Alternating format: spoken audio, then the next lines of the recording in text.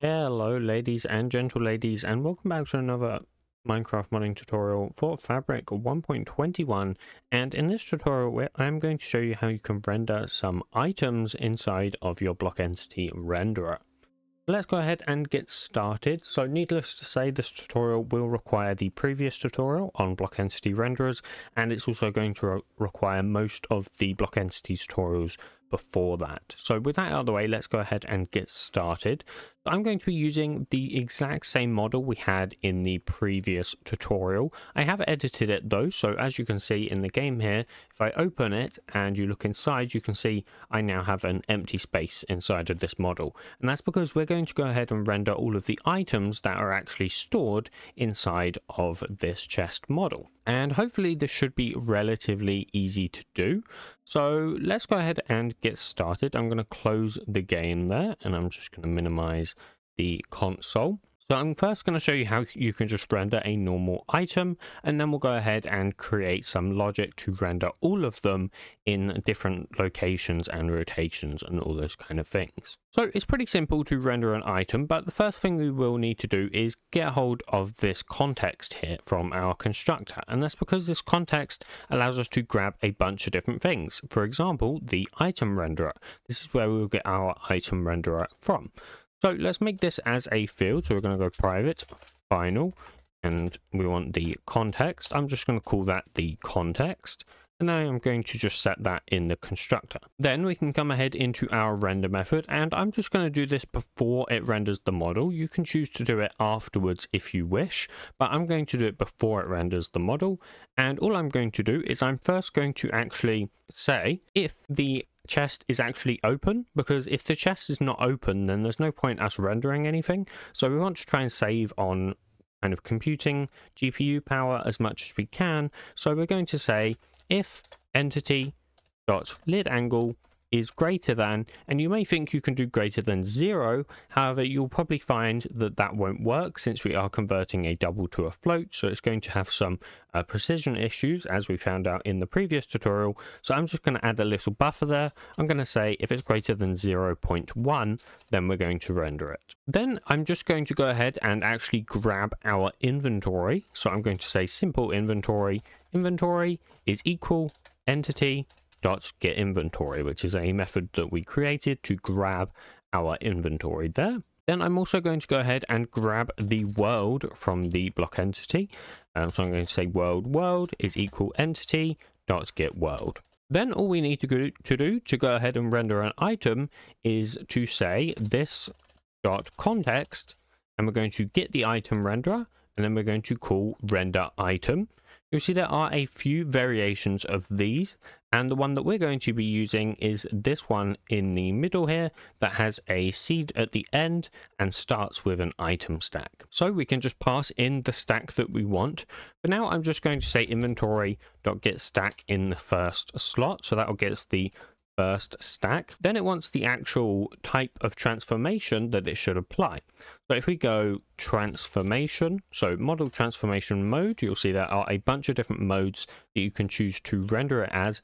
Generally, the one you're going to want to use is just fixed, because that's the one that kind of would be shown as an actual item there. Then the next thing it is going to want, as you can see here, will be the light and then the overlay. So we're going to pass in the light, which is one of our parameters, then the overlay, then it wants the matrices, and then it wants the vertex consumers, and then it also wants the world, which we created as a variable here, and then it also wants a rendering seed, which we're just going to give it 0 since it's not really that important. So once we've done that, we can actually now run the game, and we should be able to see what this actually will do.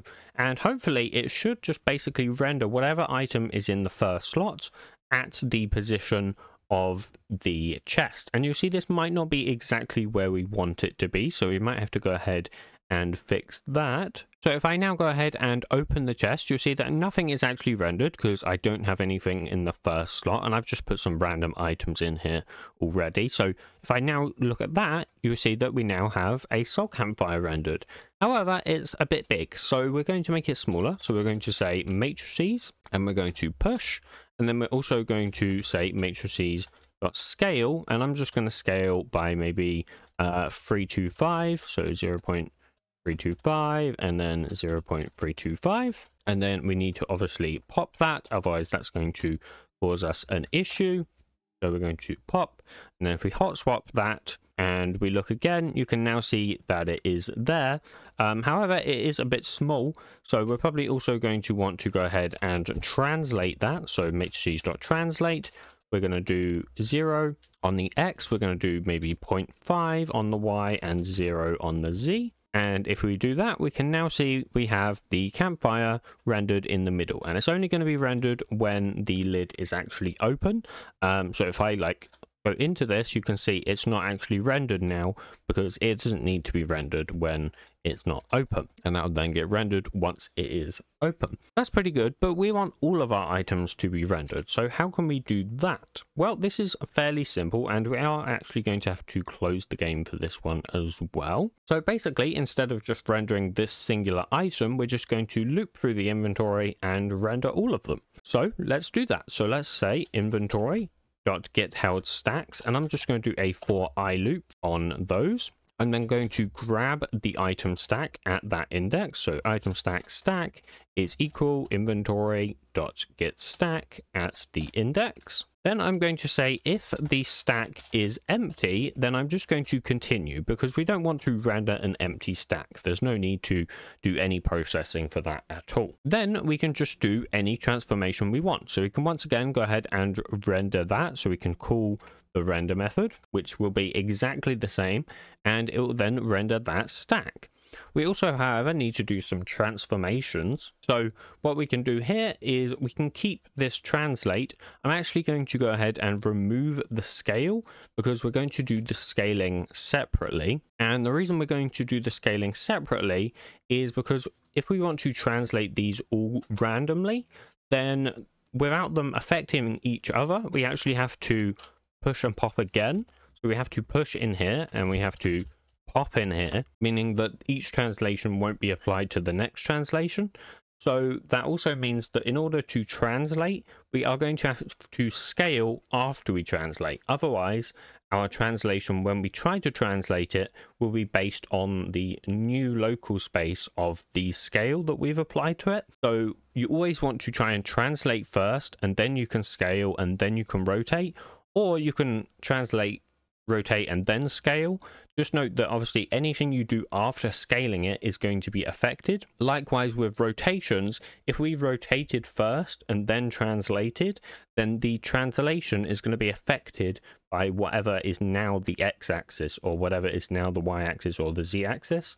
So you've got to be careful with the order that you apply your transformations. We're going to be translating, scaling, and then rotating in ours. So what we're going to do is we're going to get a random x and z value within our chest. Now I'm going to go ahead and do this actually in a static context, and the reason I'm going to do that kind of statically is because otherwise these random values will be recalculated every single time that we call our render method. So every single frame, the position would change, which isn't what we want. So we need to go ahead and pre-calculate these positions and also the rotation as well. So what I'm going to do is, and this is a little bit kind of janky, it's not going to look great in terms of the code, but this will work fine. So we're just going to stick with this. So we're going to have a private static final, and this is going to be a list of type number array. This array is going to basically have the position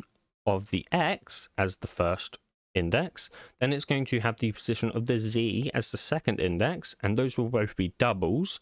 And then for the rotation, that'll be an integer between 0 and 360 that will be at the third position. So I'm just going to call this the transformations. And obviously you could create a record or a class for this instead if you didn't want to use an array. I'd actually recommend that if you wanted to do that. In fact, you know what, we can do that. That's fine, we can do that. So let's create a public record, and this is going to be called the item transformation. And then we can take a double x, we can take a double z, and then we can take an int rotation. And then what we can do is just make this a list of item transformations, which is going to be equal to a new array list. And then inside of the static init, we can go ahead and initialize this, so we can get our random first. So random is equal thread local random.current. That just gets us a quick random there. And then we can do a for I loop. Now we have 36 slots, so we're going to do less than 36. And all we're going to say is transformations.add, and we're first going to do the x, so we're going to say random.next double, and we're going to negative 0.5. So because our item is rendered in the middle, we need to go ahead and minus 0.5, so that this will be between negative 0.5 and 0.5. And then I'm going to multiply this value by 0.4375. And the reason I'm multiplying it by that value specifically, that will exclude the final pixel. So if you do 1 divided by 16, because there's 16 pixels in a block, right? Then you will get the value of 0.0625. So basically what we're saying here is that we know that 0.5 will be the, think of it like a radius, right? Except it's obviously not a circle. So it's half the width, right? So it's width divided by 2. So what we're saying is that because we want that final 1 pixel ignored from our calculation, we need to do 0.5 minus 1 divided by 16, which gives us the 0.4375 that we have gone ahead and multiplied it by. So this will basically now be in a range of negative 0.4375 to positive 0.4375. And then we're going to do the exact same thing for the z value as well. And then we're also going to need to do the rotation, and I'm just going to say random.nextInt, and so that will take in a value of 360. And obviously we need to wrap this in a new item transformation. Then what we can do inside of our rendering down here, we can go ahead and grab our transformation. So we can create an item transformation. Transformation is going to be equal to transformations.get, and we're going to get that by the slot index. We're first going to apply the translation, which will be matrices.translate, and we're going to do transformation.x, and then we're going to do 0 for the y, and then transformation.z. Then we're going to go ahead and scale it after that. So we're going to do matrices.scale. The number that I found to be pretty good here is 0.325. So I'm going to plug that in for all 3 of these. And then we're going to apply a random rotation as well. Now the rotation that we're going to be doing is on the y-axis. So I'm going to do matrices.multiply, and we're going to say rotation axis dot positive y, and we're going to do rotation degrees, which will take in the transformation dot rotation. And then as long as we are popping our matrices here, and we're popping our matrices for the translation as well, in fact you don't actually need to have this transformation up here. You could just plug 0.5 into here directly. We'll do that actually. It doesn't really matter which we decide to do, but we'll do that instead. And then all we need to do is go ahead and run it, and then we can test if this works or not. So let's run the game, and we're going to run in debug mode just in case we need to make any quick changes, and we'll see if it works. So inside of the game, if we now go ahead and open our chest, we can see that the items are all rendered completely randomly in different positions. And obviously if we move them around, you see that they will go to then different positions in that chest. They're all going to render in different positions depending on the slot. It would be nice, I guess, if we had a button in here that could randomize the items in there. That'd be pretty cool, actually. We could do something like that. And then obviously it'd be easier to test the random positions as well. And obviously this would work with any of them, but you see that as that starts to close, these items are not going to be rendered anymore. You can actually see them pop out there when that lid gets closed enough, which is pretty neat. But that's it for this tutorial. So I hope you guys found it useful. If you did, please do be sure to give it a like and subscribe. If you have any problems, feel free to join the Discord, which is linked down below. And in the next tutorial, we'll probably be covering storing some fluids inside of our block entity, because I think that's a very cool thing that we can do, and it's quite easy to do as well. So I'm quite excited for that, and I will definitely see you very shortly for that tutorial. But yeah, I will see you in the next tutorial. Goodbye.